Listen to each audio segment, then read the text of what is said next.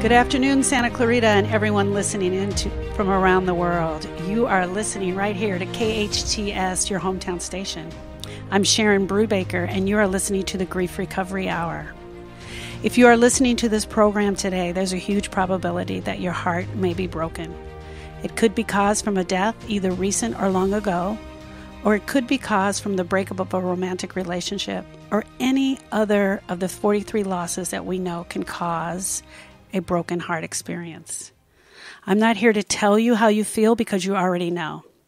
At best, I can tell you that I absolutely know what it felt like when my broken heart occurred, and it was not good. I am really hoping that through this hour, I can give you some light and absolutely help you understand a little bit better today.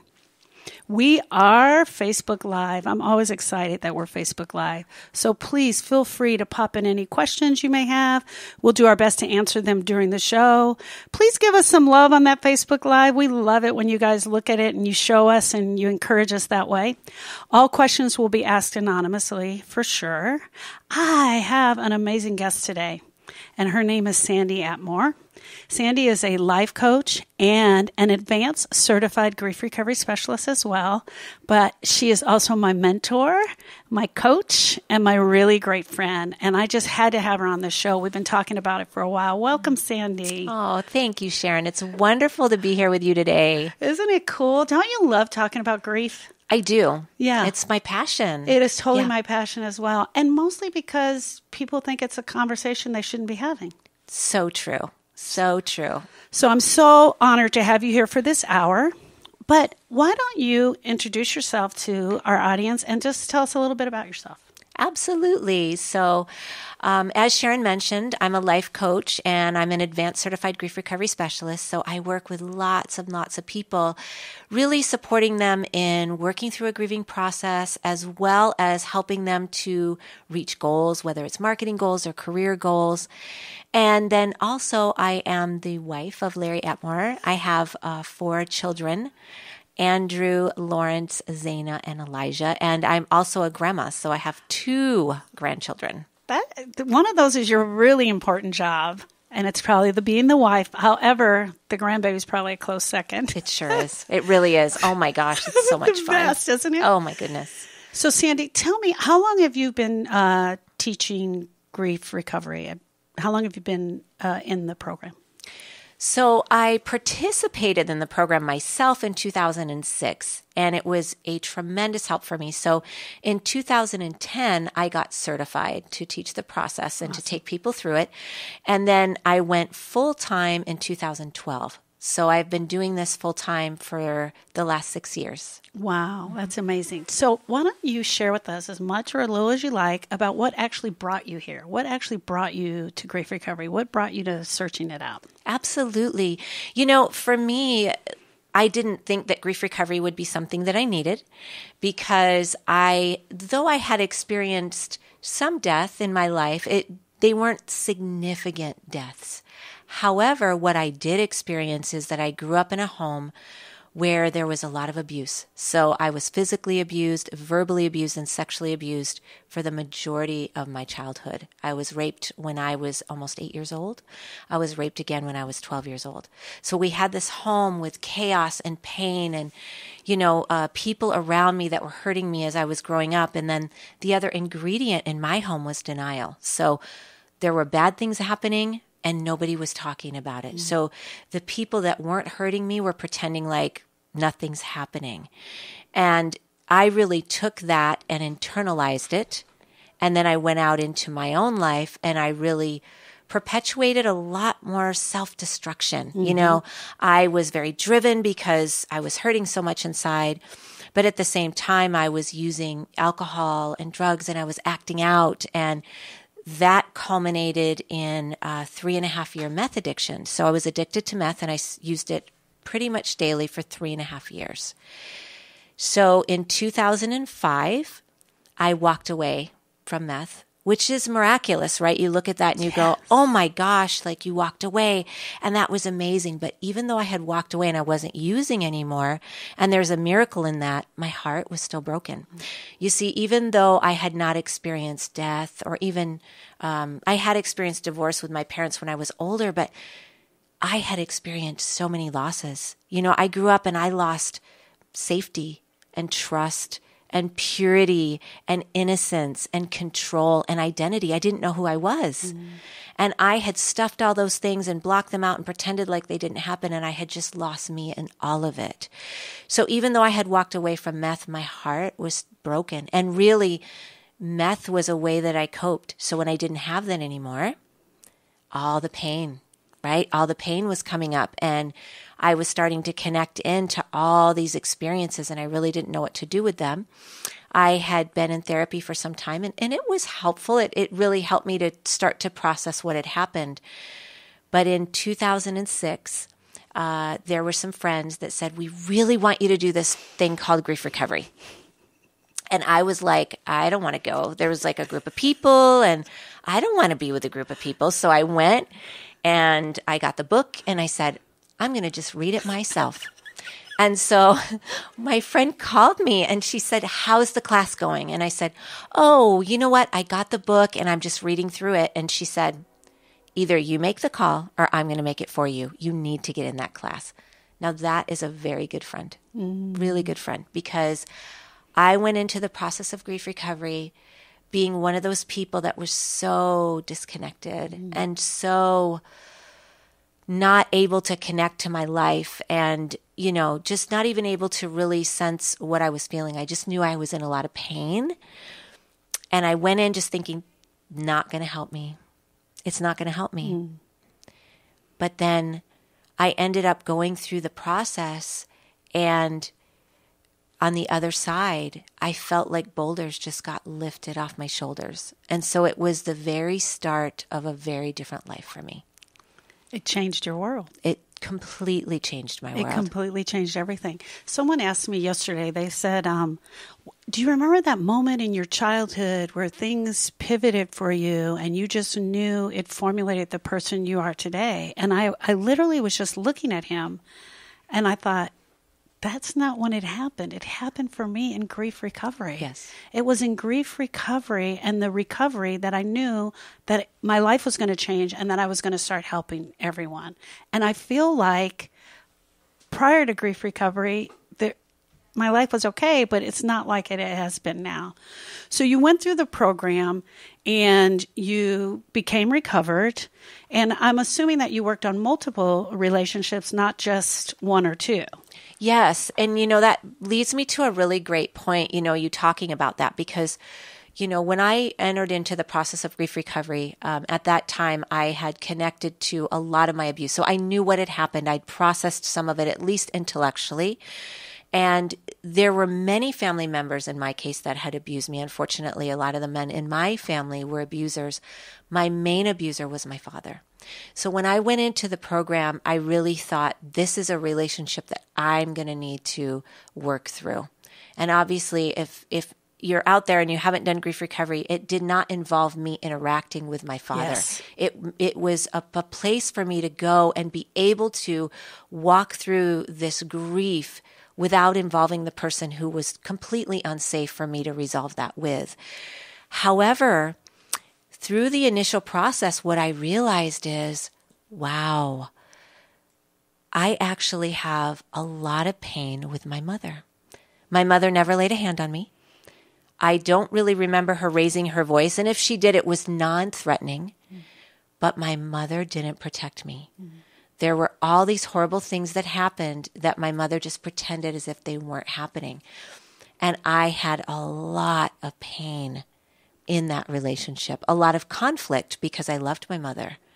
And I looked at her as this really generous, amazing person. And yet this person who I was much more attached to than my father had completely failed me. And so that's where I started. So I started there, and I didn't expect that, you know, but I started there, I completed the program, and then I went on to complete many other relationships over the years. I mean, I've lost count at this point, but I'm probably 35 or 40 relationships at least. Right. And the tools that you've learned from that, you're able to use it in your entire life and everything that happens, because we know as grief recovery specialists, you can grieve someone who is living or deceased in any situation in your life. So you learn these great, great tools. I want to tap on one other thing here. We're talking about grief recovery, but you're talking about abuse and verbal abuse. I think a lot of times in society, we don't attach the word grief with abuse. Can you touch on that a little bit more and elaborate on that? Absolutely. And I love that you're asking about that, because I am so grateful. I feel like the reason that I'm here today, and that when people interact with me or see me, they can't believe what I have walked through. They cannot believe that I was a meth addict. I believe a large part of that is because somebody saw that there was unresolved grief in my heart. I think otherwise I would have been left kind of half healed. And a lot of that is because when we hear the words abuse, physical abuse, verbal abuse, sexual abuse, we think of the word trauma. And we think of somebody being traumatized, which is true. What we don't then equate to it is that there is grief in trauma. I've lost something, right? Grief means I am responding to a loss of any kind. Mm-hmm. And any time that I have experienced a traumatic experience, I've lost something. There's something that's been lost in my heart. And there's an emotional response that I've had that has remained unfinished inside. And I find this to be particularly true with abuse. As a matter of fact, I feel like a lot of the clients that I work with are abuse clients. Not everyone, but I do work with a lot of abuse cases, because I think when you're able to give somebody who's experienced that kind of abuse language for what they have lost, what they wish would have been better, different, or more, all of a sudden you've opened up this place within their heart and within their spirit where they have an opportunity to gain healing where they can't find it any other place. I had a lot to grieve. Yeah. There was the things that I lost as a child, but there were also the ways in which I missed out on my parents providing the things that parents should provide. Right. All the dreams in my heart that got crushed. All the things that I internalized as being my fault that stole the essence of my identity. Right? So those were all things that I needed to grieve. And so for people out there, when they've experienced abuse, I think a lot of times what happens is it's seen as a traumatic event. And I am going to maybe be diagnosed with, I have PTSD, I've been traumatized, and I'm labeled with these things, but my heart is not addressed. Yeah. And you miss out when you don't address the heart of the matter. The brokenness in your heart. And there was a time, so from 2005 to 2006, you were basically sober, living your life, and which a lot of people will call their new normal, right? And a lot of times I'm hearing, I just heard this on the radio the other day, that the new normal is just bad. It's lacking. It's without, and it's with loss and pain. But then you had this second new normal after grief recovery. Can you compare the two right there for me and kind of tell me what that was like? Absolutely. Absolutely. So 2005 is when I walked away from meth, and I literally walked away. 3.5 years, I smoked it every day. And if anybody knows anything about that drug, it's a horrific drug. If you ever see anybody that's using that drug, their appearance changes drastically. It's highly addictive. It steals a lot. So I came off of that. I walked away. Big miracle, big deal. Kind of stood up for myself in terms of this abuse has happened, and that's what gave me the strength to do that. However, what you're saying is absolutely true. My new normal at that point was, I'm not using, and now I have to pick up the pieces of my life, and I have all this pain inside. Just because I'm not using anymore, it didn't heal me. All it said is, you're not coping in this way anymore. And so then I was looking for more acceptable coping strategies. I don't want to use drugs, but what else can I do to cope? I'm going to drink coffee every single day. I'm going to sleep. I'm going to bury myself in work. I'm going to do anything that I'm going to daydream as much as I can. I'm going to do everything that I can to avoid the present moment because the present moment is still painful. So painful. Very. And that was my new normal. And I think, yes, people could look at me in that moment and go, oh my goodness, you're not using anymore. That's amazing. I didn't feel amazing inside. Yeah. Now we go to 2006 where I do the process of grief recovery, and I feel these boulders lifting from my shoulders. And then I continue to use these tools, right? I didn't just stop with that one part of the process, but I kept using these tools, and I kept resolving the pieces of my heart, and I became whole. And so what happened was, instead of me trying to avoid the present moment for the first time in my life, at least as far back as I can remember, I was present. I experienced the present moment. I didn't know what that was like. People talked about experiencing the present. I'm in the present and I feel all these feelings. And I was like, I have no clue what that even means. I'd never experienced it before. And honestly, I would have these moments of going, oh, look at how beautiful the sky is, and look at the trees, and look at the grass, because it was something I had just never been close enough within my spirit to see. Right. I began to experience joy, and I connected with purpose. I was like, this is why I'm here. This is what I'm supposed to do. I have purpose. For the first time, I have value. So that, to me, was light years from my normal after not using anymore. Exactly. I remember the moment in my life where I was standing in the kitchen, and it was after I had done many relationships, and I was just standing there, and one day I just thought this thought, I'm happy. And it was just lighter. It was just this lighter moment, and it was so amazing because I, too, have done a lot of relationships.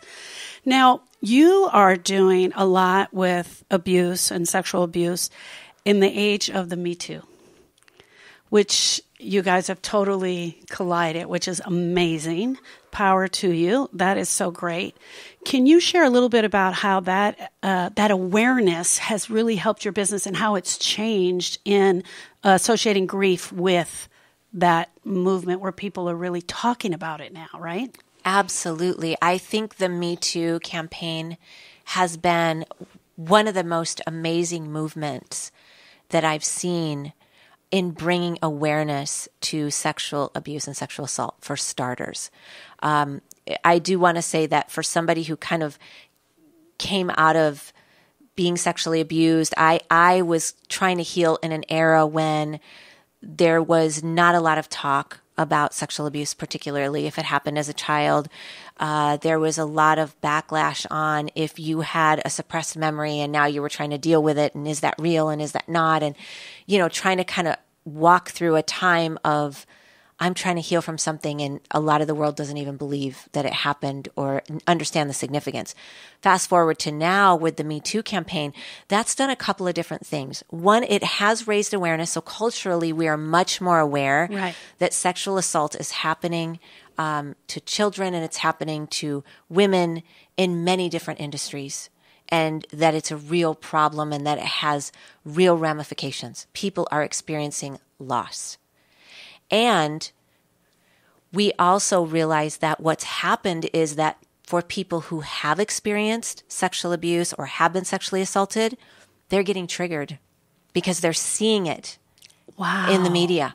So I've gotten calls from people who are like, I can't stop crying. Women who are calling me saying, I can't stop crying because I just saw Dr. Nassar on the news, and I saw these women gymnasts reading these letters to him.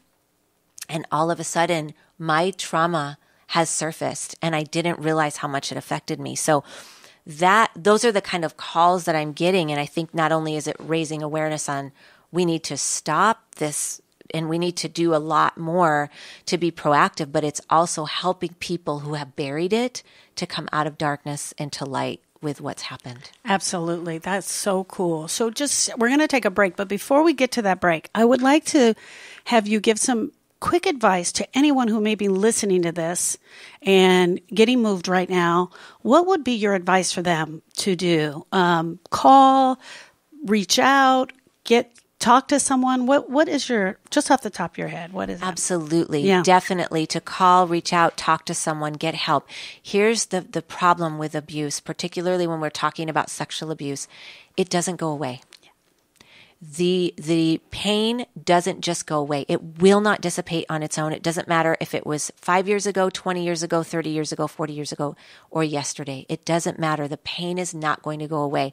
You're going to become really good at coping and not looking at it, but it's doing damage to you every day. The first step is to get it out and talk and reach out. Absolutely. Absolutely. So we are going to take a break. Thank you so much, Sandi. What a compelling story. That is so cool. We're going to take a break, and when we come back, we have a couple of questions that some clients have sent over, and we're going to be answering those live on the air. Thank you so much for joining us. We'll catch you back here right after the break. Satisfy your sweet tooth with a bite of sweet perfection from Nothing Bundt Cakes in Valencia. Their decadent cakes are ideal for your next birthday, anniversary, baby shower, wedding, holiday party, and more. Nothing Bundt Cakes makes their treats readily available without compromising quality. You can expect real butter and cream cheese, fresh eggs, and lots of love in each of their 10 luscious flavors. To order your own sweet treat, visit their Valencia bakery in the Whole Foods Shopping Center or log on to nothingbundcakes.com. Don't miss Six Flags Memorial Weekend Sale. For 1 week only, save up to 65% on season passes to the thrill capital of the world. It's the biggest deal of summer. Get a free upgrade to Gold with free parking on every pass, free Hurricane Harbor passes, and a bonus free friend ticket, valid select days. Don't miss out. Buy now at sixflags.com. Hurry, the Memorial Weekend Sale ends May 28th. Go big. Go Six Flags. Every day after school, children and teens in our community are alone without academic support, access to healthy food and activities, or adults to guide them. With your support, we can provide our youth a second home, support their academic success, and build leaders. Join us Saturday, June 2nd at All That Glitters is Gold, the Boys and Girls Club of Santa Clarita Valley's annual benefit auction. Visit scvbgc.org or call us at 661-254-CLUB to purchase your tickets. Your hometown station.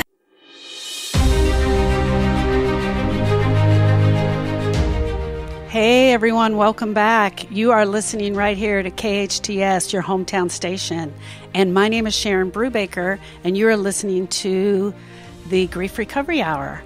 And my special guest today is Sandi Atmore. She's a life coach, advanced certified grief recovery specialist. And just prior to the show, we were doing a lot of sharing on sexual abuse, trauma, our backgrounds, how we got into grief recovery, which was absolutely amazing.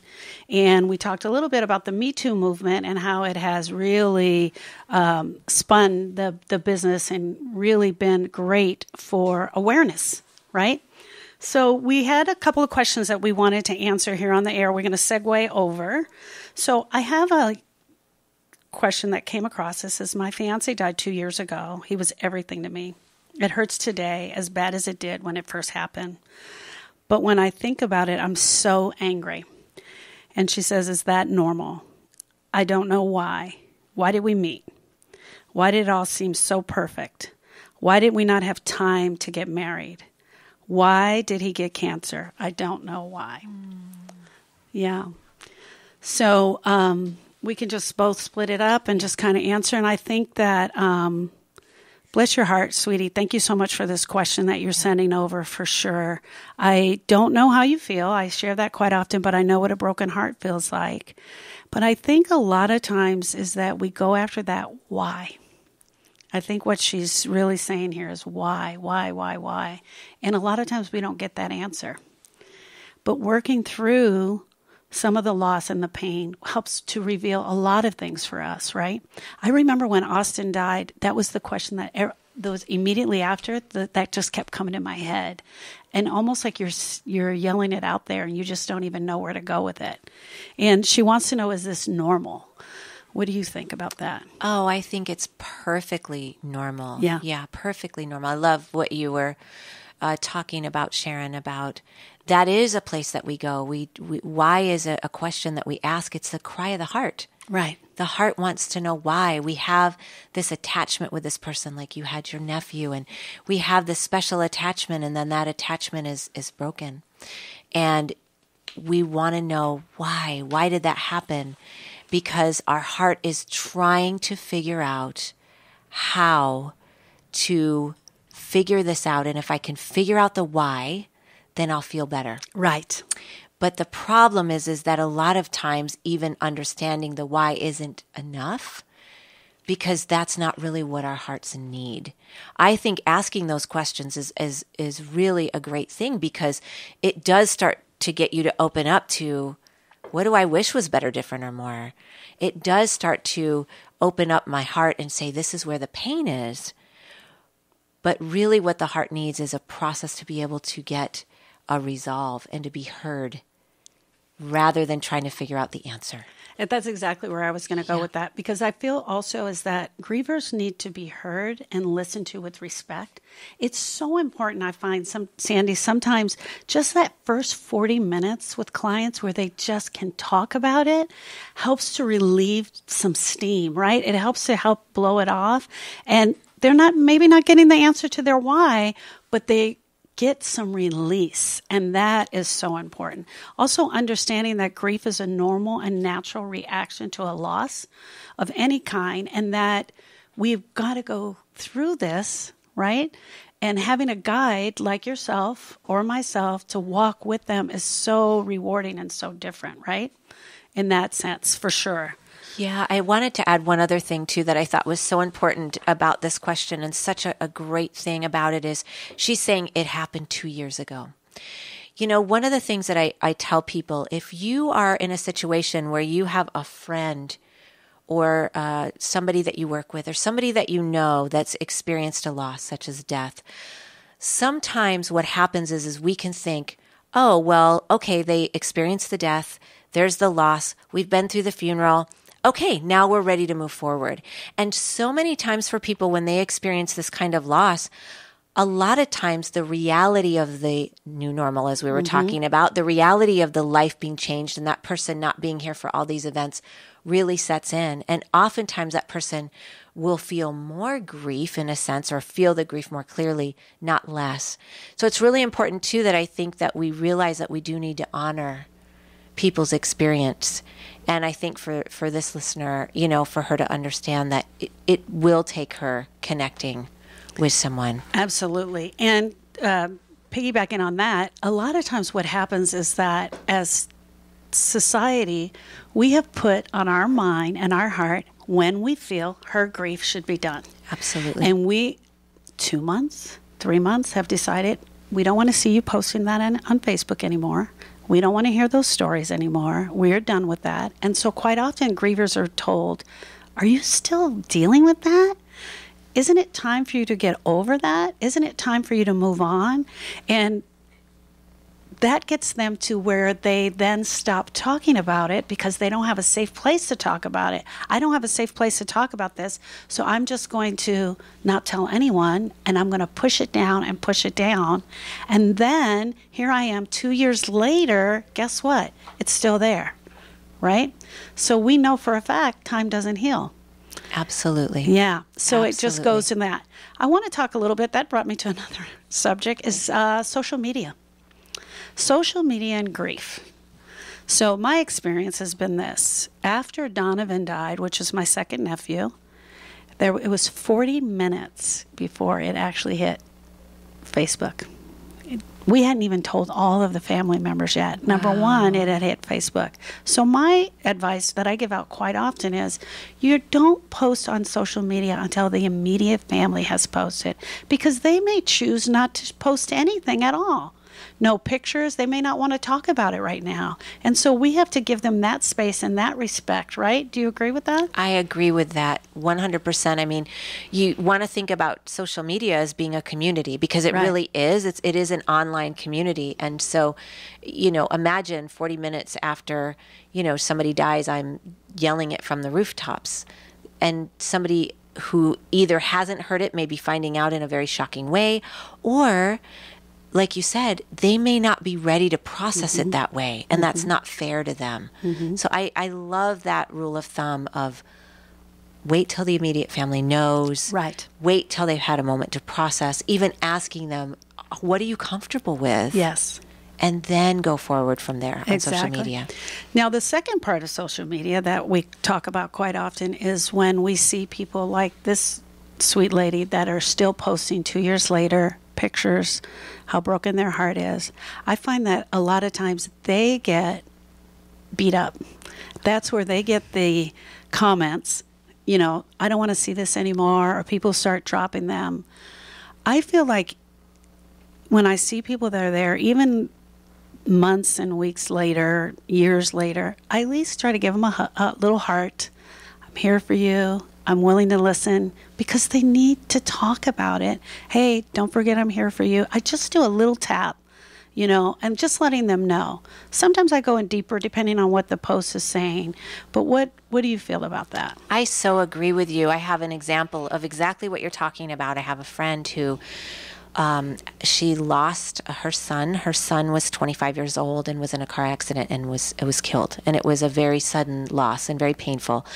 And this particular person is on social media for her business and her life, and that's just what she likes to do. And so she did this really great thing and kind of was taking people on the journey with her and posting things about her son. And it had been several months, and she had a post up about him. And this person, believe it or not, who was a pastor, said, there is a time for joy and a time for mourning, and the time for mourning is over. Oh, my. Posted that in the comments of her Facebook post. Oh. Which was a horrible thing to say, of course. And for this mom who was clearly grieving the loss of her son, and you know, in some ways she did do the grief recovery program, and so that had helped her tremendously, but she still wanted to celebrate and talk about his life. That was really important for her. She still had days where it was hard that it's his birthday and he's not here and all those kind of things. So this was her outlet. And so for somebody to post that, it was so hurtful, because what she really needed was people to say, oh, I'm so happy to celebrate with you, or wow, this must be a really difficult day for you, and just be with her on that journey, because it's her journey. I don't know about what things you post, but some of the things that I post are, if I were near you, I'd give you a hug right now. Or I'll just say, ouch. I just want them to know that I'm hearing them, that I'm with them, I'm feeling them. There are no perfect words, you know, that will make them feel better. Or even like sometimes Erica will post about Donovan or Austin's birthday, and I'll do a little happy birthday post to them so that she knows I'm still thinking of them too. Yeah, you know, are there any things that stand out for you? It does. I think you touched on something that's really important, and that is when someone is grieving, my role as being somebody in their life, whether it's a Facebook connection or in-person connection, is not to make them feel better. I think a lot of times when somebody's hurting, we think, oh, my job is to make them feel better. And when somebody is grieving a loss, whether it happened yesterday or 5 years ago, my job and my role is not to make them feel happy. My job is to let them know I'm with you and I hear you, and I'm an ear if you need to talk. That's it. That's the extent. And so all those communications that you talked about were wonderful. Yeah. Any of those kind of things that just said, wow, you know, I can't even imagine how difficult this must be for you. Or I just want you to know that I'm here and that I love you. Or like you said, the hearts, or I'm sending you a hug, depending on who it is, obviously, depends on how close you come. But as long as we're communicating, I'm just here. Yeah. I'm here. I hear what you're saying. I can't walk in your shoes, but I can certainly walk beside you. I tell clients all the time, don't try to fix it. You can't fix it. I could not fix it for Erica. I couldn't bring Austin back. No matter how hard I tried and how perfect I made the funeral and the services and everything for her, she was still missing Austin. And so I couldn't fix it. But being her support, that I could absolutely do. So, yeah, thank you for sharing that. It's amazing. This question is actually very short and so powerful. Will I ever feel normal again? Will I ever have closure? Wow. That's a great, great question. And, you know, and I think, Sharon, you actually can provide some really great insight into this because of your experience and what we got to talk about last time with Austin. But I will say the answer to that is yes. Yes, I think one of the problems that we have in our society is that when there is a loss, there's this belief that means I'm only going to be a half a person for the rest of my life. Mm-hmm. You know, even my story with the significant losses that I experienced as a child, the expectation is that I would live a half of a life. I will never experience a full life again. And that simply isn't true. Most of the time, we just don't have the tools and the understanding to live that out, right? We don't understand that there's tools out there, there's grief recovery, there's things that we can walk through that support us in feeling that way. We can't just wait it out. That's not going to work. But yes, we can. And I can be normal and feel normal and have a normal life. And it doesn't mean that I'm doing a disservice if I've lost a loved one. It doesn't mean I'm dishonoring them either. Somehow we think, well, if I'm feeling happy again, I'm dishonoring. Yeah. Right? Wow. Yeah, and as far as the question about will I ever have closure, in grief recovery, we don't buy into closure. And I remember when Austin died and people were talking about closure, it seemed like I was going to slam the door on my relationship with Austin and that I was never going to have him again. And that was awful to me, the thought of that and hearing that. In grief recovery, we talk about completion.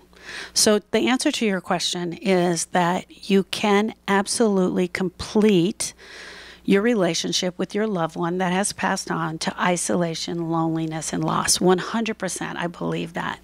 I also believe that I am living my life, and Erica is living her life. And the one thing she said to me is, I can't be living a life in tears and crying and in a bed all the time. She says there has to be something different.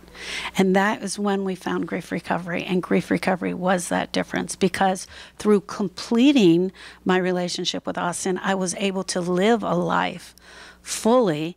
And he empowers me now because I feel like I have a spiritual relationship with him. We still talk about Austin as if he is part of our life. We talk about him all of the time. We talk about Donovan all of the time. They are still part of our lives, which is so totally amazing. So sharing that part on closure, I think, is really important, because people not hearing and understanding that they have to close the door right there.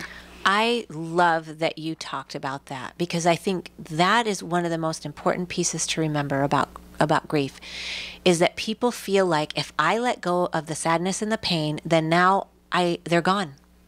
Right. This is the only attachment I've had to that person. Now it's gone, and now they're totally gone, and I don't want to let that go. And I think what you represent so beautifully, Sharon, is completing the relationship to the pain and the tears and the negativity, to where now you have this really endearing relationship with Austin. He's not here, but like you said, I have a spiritual relationship with him. I talk about him. He's part of our lives. I didn't close the door on him.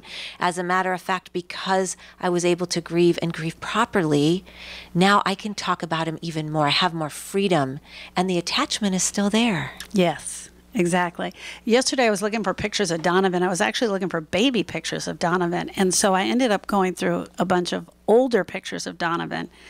And I just went through a file that I had, and there were all these pictures of Donovan. And I was smiling as I was looking at him. And I just said at the end, I miss that face. But it was good, because it was a good memory lane for Donovan and I. I was filled with joy. I wasn't tearful and crying. Fond memories of those photos came back to me, remembering those times, remembering his goofy craziness. All of that stuff comes back when we have completion, when all of the pain is removed.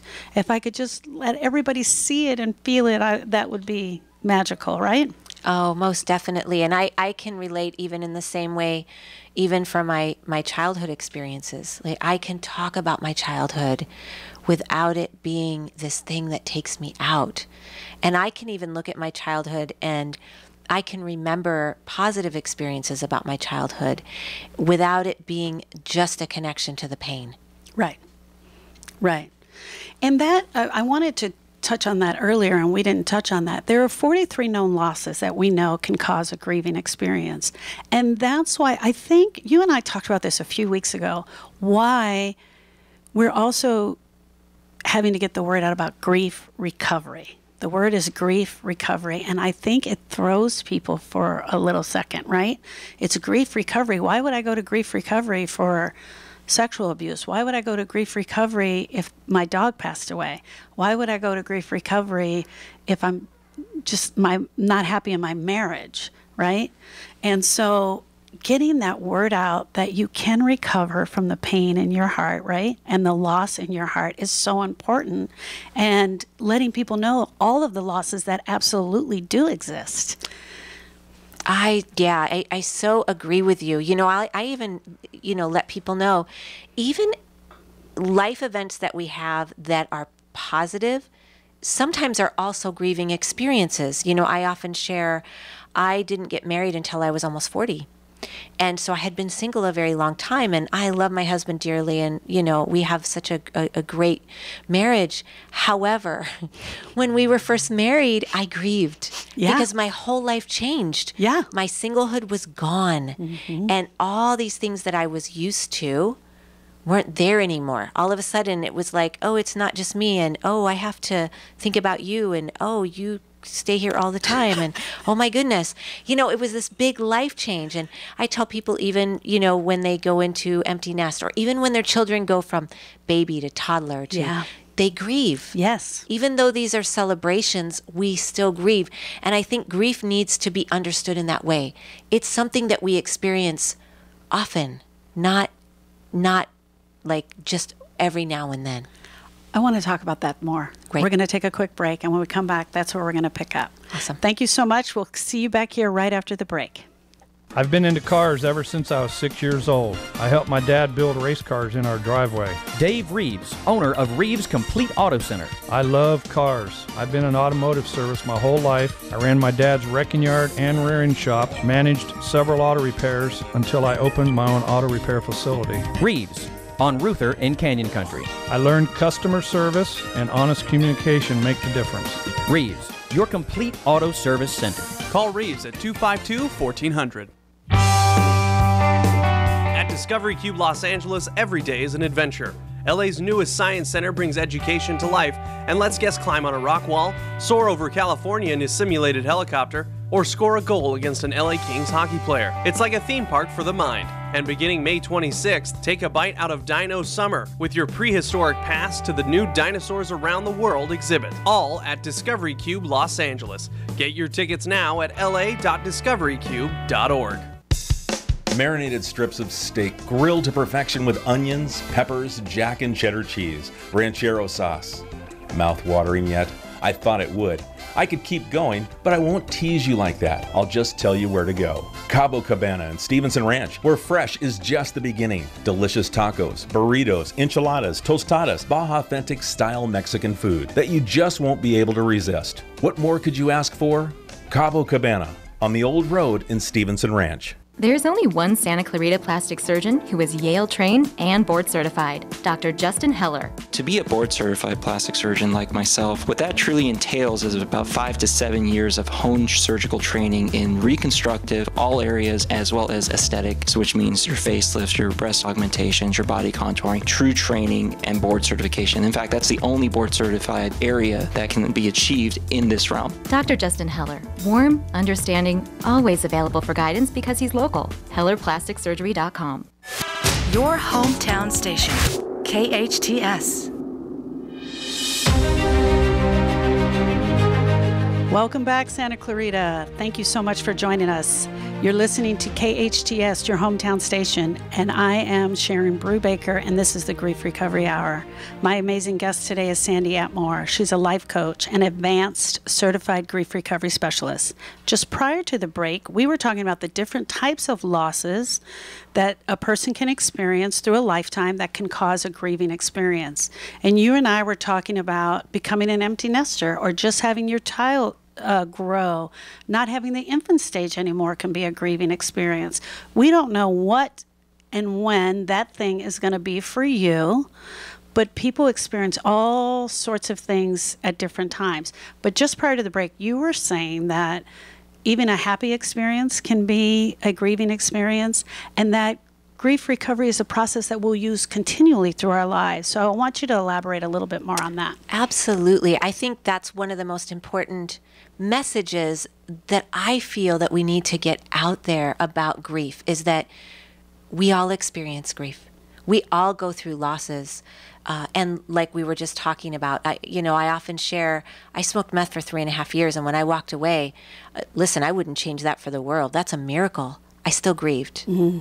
That's how I'd coped for 3.5 years, and all of a sudden I didn't have it anymore. And it was a whole new change in my life. And we need to be able to talk about grief in that context. But the other side of it is that most of us don't learn how to grieve. Right. So what we need to understand is that most of us have experienced multiple losses and have not had the tools or learned how to grieve. And therefore, most of us carry around a lot of unresolved grief, and that unresolved grief ends up being very detrimental to our lives. Either I'm depressed, or I don't have energy, or I'm out of the moment, or I'm having angry outbursts, or I'm just stuck, or I'm isolating, or I'm doing these types of things, not realizing it's because I never learned how to grieve.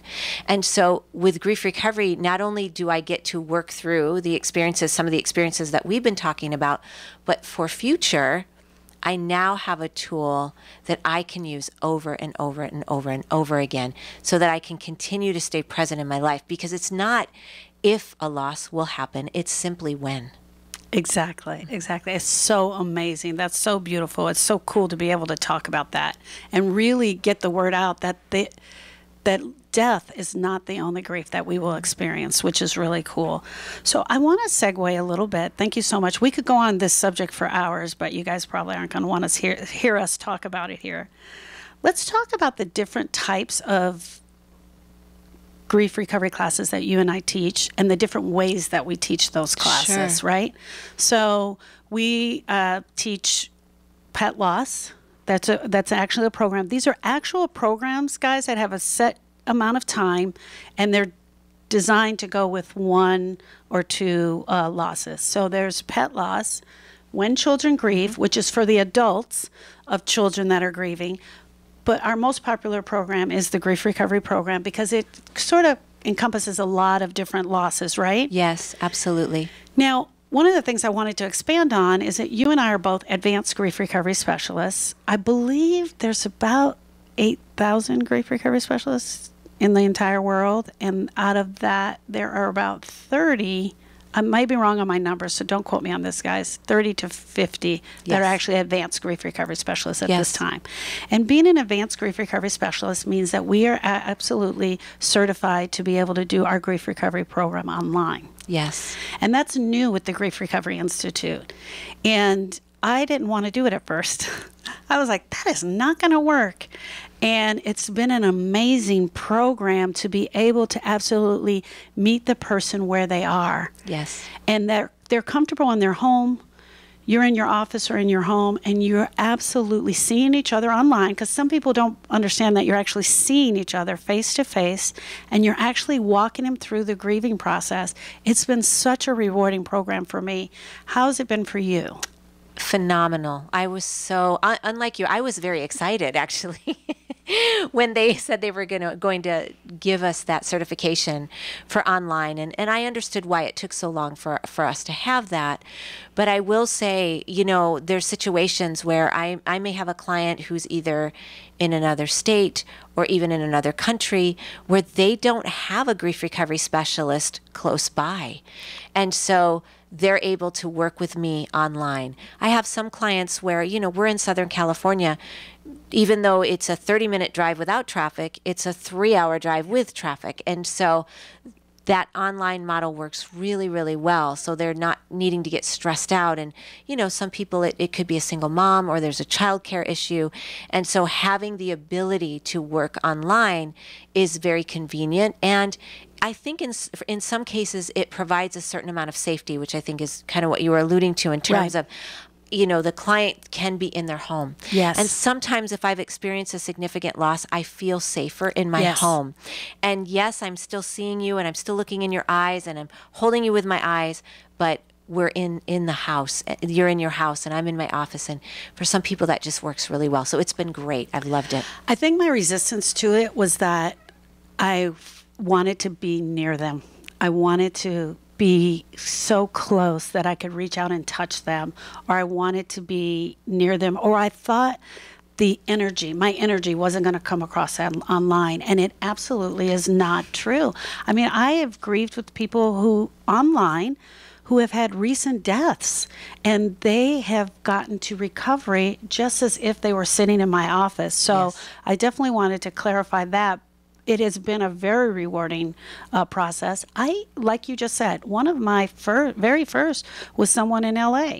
And it's just that they didn't want to come to Santa Clarita. And so he is in his home, I'm in my office, and we are working that way. So it's definitely a rewarding program. Absolutely. Sandi, we're going to be ending our beautiful show here. But before we end, I want you to tell people how they can get in touch with you. How can they reach out to you? How can they contact you? And do you have any programs coming up? Absolutely. I will have a group starting in June, so it'll be a grief recovery group. I do group and I do one-on-one. I do one-on-one in person and one-on-one online as well. I do have a website. It's griefunchained.com, or people can just call me at 323-698-5570. Thank you so much. Thank you so much, Sandi, for being in here and enlightening us for this 1 hour on grief. I am going to put Sandi's information in the Facebook Live, guys, so you can all go in there and just tap on it and get it. Again, Sharon Brubaker, the Grief Recovery Hour. Thank you so much.